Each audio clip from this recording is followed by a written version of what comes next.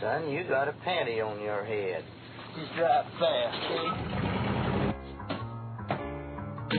Turn to the right! The first time I met Ed was in the county lockup in Tempe, Arizona. You're a flower, you are.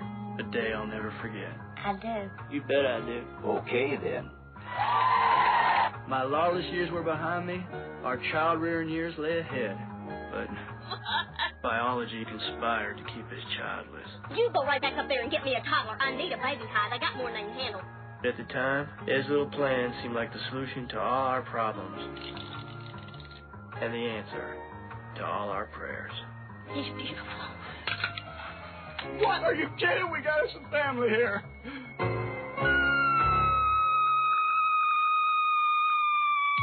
I want Nathan Jr. back! What's his name? Ed Jr. Hi, Junior. So far, we've just been using Junior. We call him Junior. Oh, he's out there somewhere. Hold on, Nathan. We're gonna go pick up Daddy. I'll be taking these Huggies and, whatever cash you got.